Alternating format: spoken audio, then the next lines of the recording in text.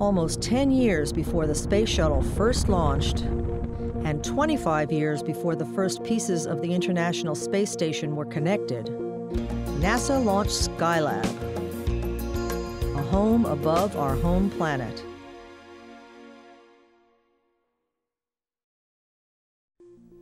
Hello and welcome. I'm John Coward. NASA has long focused on finding out how astronauts can live and work in space. Finding the answer to that was one of the many reasons behind building the International Space Station. But it was also the driving question meant to be solved by America's first space station, an orbital workshop called Skylab.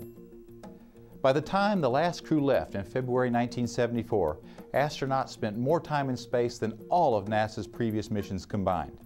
Their research would set the stage for today's successes on board the International Space Station. NASA and the United States had not yet landed on the moon when the idea of a space station started taking shape. Our objective was, in the first place, to get a lot of medical information so that we could have enough data to allow the space station to have crews that could stay up there for 6 months. The result was Skylab, a workplace in space designed to host scientific discovery without forgetting the comforts of life on Earth. The workshop was built into an empty third stage from a Saturn V moon rocket. A pair of solar wings would fold out to provide electricity for the life support and research equipment inside. The three-man crew would arrive in an Apollo capsule launched aboard another rocket. A telescope to study the sun and other instruments were mounted atop the workshop, and they were powered by 4 separate solar arrays that gave Skylab a windmill appearance. The finished complex was folded up, fit into a nose cone on top of a Saturn V rocket, and launched into orbit from Kennedy Space Center in Florida on May 14, 1973.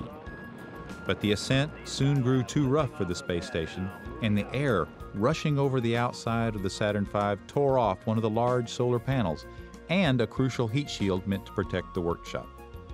The second large solar panel was stuck in place, and Skylab reached orbit critically low on electricity. Engineers struggled to find a fix for the outpost, and it fell to the first Skylab crew to make it work. The situation that faced our crew as we launched, of course, was the broke Skylab. It was hot, it lacked electrical power, the whole program might be lost, and we launched with a command module full of instruments, many of which we had never seen before. They handed us the checklist kind of on the way in and said, "Good luck, guys." Moonwalker Pete Conrad and astronauts Joe Kerwin and Paul Weitz lifted off May 25th with a kit to save the mission. The clock is running, and Skylab has cleared the tower.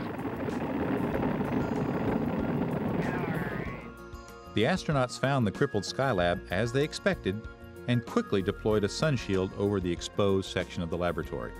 But when we lost that heat shield, we proved that man was a very, very vital part of space exploration and that he could do a lot of repairs and fixes.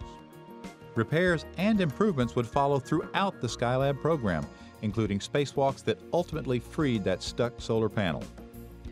With Skylab back in shape, 3 crews of astronauts would go on to prove they could handle weeks at a time in microgravity with few ill effects.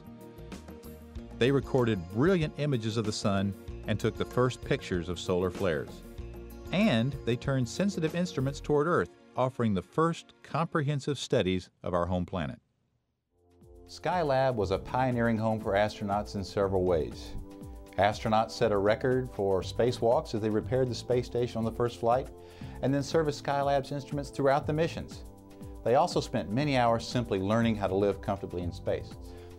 So NASA designed Skylab to include many of the features of a home. Take a look.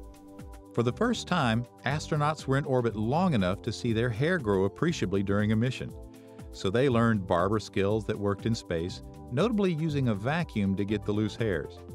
A vacuum came in handy again as the crews used one to pull water away in the shower designed to work in weightlessness. They adjusted to sleeping in an open space while floating, and they learned the value of exercise, an important lesson that is applied vigorously to the International Space Station crews. Of course, there were plenty of experiments too. The Skylab medical experiments were perhaps one of the most important things NASA accomplished during Skylab missions. One of Kerwin's jobs was drawing blood from his Skylab 2 commander Pete Conrad and crewmate Paul Weitz. His one weakness that I ever detected on the ground was he does not like needles and has a tendency to pass out when you stick him with a needle. You can't pass out in zero-G. You just can't. The blood does not rush to your feet, you know. The crews learned it took the body about 16 days to completely adapt to weightlessness. It was a beautiful machine. It was clean, it was quiet, we had plenty of volume to do our thing. We'd go off after breakfast in the morning. Somebody would go to do earth resources, somebody would go to do solar physics, somebody would be downstairs doing housekeeping, and you couldn't even hear or see each other. You'd have to talk on the intercom. Okay, Skylab, later on in the mission, although I love the mission, a lot of the days were repetitive, and you had to have good self-discipline to really do well. And I felt it took a lot more self-discipline to fly a good Skylab mission than it did to fly a good lunar mission because of this one psychological thing.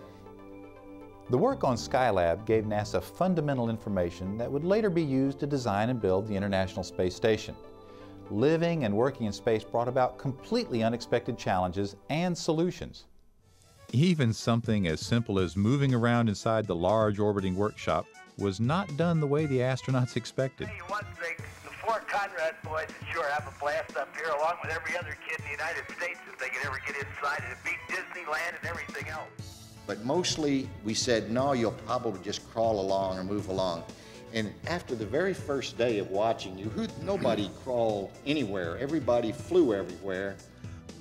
There were other, more complex problems to solve too, and the solutions would become an encyclopedia for the International Space Station. But so many things were learned on Skylab that are going to be needed in Space Station. There's no way to figure them out on the ground. Before the astronauts learned how to live and work inside the International Space Station, designers pored over the lessons of Skylab. They considered the kind of accommodations astronauts would want, judging them against what worked 35 years earlier. Skylab also contributed to parts of the Space Shuttle program, notably the jetpack called the Manned Maneuvering Unit used by spacewalkers to float free of the shuttle to retrieve satellites. Skylab astronauts flew the prototype jetpack in the expansive workshop area. They proved they could keep control in weightlessness and refine what kind of control system would be used. About 10 years after the last Skylab crew left space, Bruce McCandless used the Manned Maneuvering Unit to fly far from the Space Shuttle Challenger and back safely. The jetpacks would be used again on later flights to catch satellites and bring them back to the shuttle so they could be repaired and returned to service.